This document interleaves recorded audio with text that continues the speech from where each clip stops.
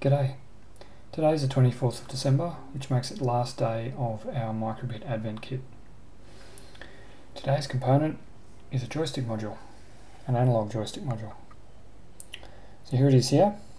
We've got obviously two directions, X and Y, which takes up two of these 5 pins. The other pin is for the switch when you push it down, and then 2 pins for power. So it's a pretty simple demonstration. I've written some Python code and put it on a microbit. You can see the dot on the microbit display, and if we can get it all in frame, we see that when we move the joystick, the dot moves around. We can put it anywhere on the screen. So that's actually pretty straightforward to do with this module.